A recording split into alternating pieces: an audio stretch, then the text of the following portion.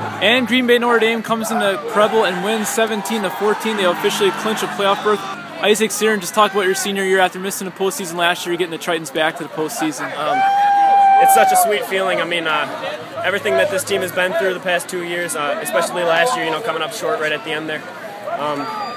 Just having this team around me and finally, getting the 6th win to get us in is definitely a great feeling and something that we'll be able to talk about for a long time. You've obviously had a tough schedule, right? Close loss to Southwest, also playing Bayport close. Just talk about as far as those close games and just being tested throughout the year. Well, I mean, we've had our fair share of close games that haven't gone our way.